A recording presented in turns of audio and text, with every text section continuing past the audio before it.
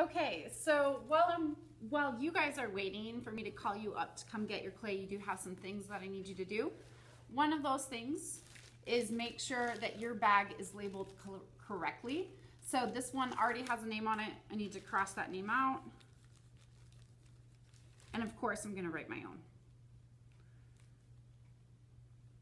And my grade. I should write my age. No, I'm not going to do that.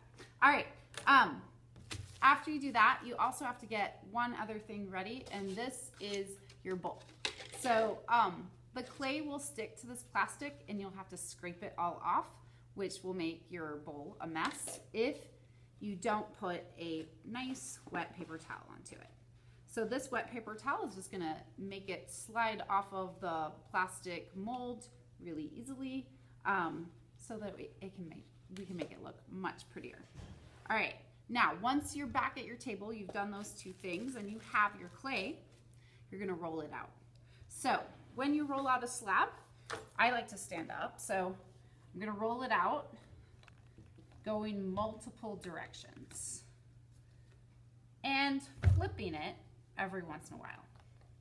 Be careful as you roll it out. You don't want your edges to get super thin, so I actually stop right before I get to the edge and then come back. I never do this, because if I do that, you're gonna see it gets super thin on one side. This process is a lot slower than you would think it is if you're doing it right. Another thing you wanna think about, besides just keeping it even, is keeping it round. So you don't want a long, skinny piece of clay, because then you'll have two sides covered, but you'll have big gaps on two other sides. So again, I go multiple directions as I roll it out. So I'm gonna finish this and talk about the thickness that you need to make it, and I'll show you that in a second. Okay, now that I've gotten it ready, I'm going to actually measure it with a ruler and make sure it's not too thin. So you want it to be about 1/4 of an inch thick. Don't put a hole right in the middle of your slab. Test it over here at the edge. And mine is about 1/4 of an inch. So 1/4 of an inch is just halfway between your halfway mark. So it would be right about there. Now mine's actually more than 1/4 of an inch because my ruler, the markings don't go all the way to the end, but it's about 1/4 of an inch thick, which is what I want.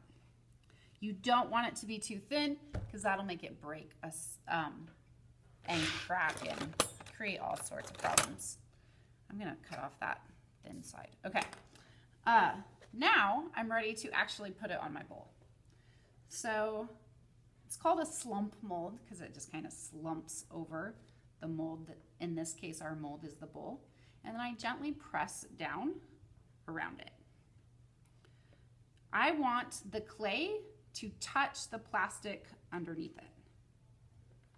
I don't want to press too hard on the edges. I just want to gently press down. You don't want those edges to get thinner than the rest of it.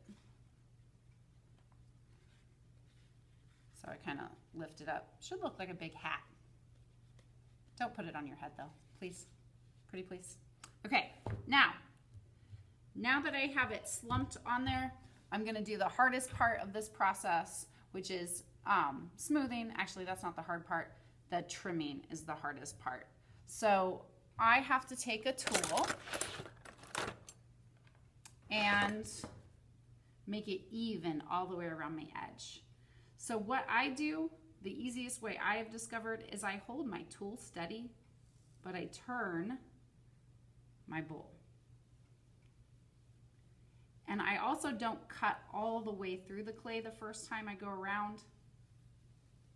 I'm just barely touching it with the knife. You could use a needle tool for this too.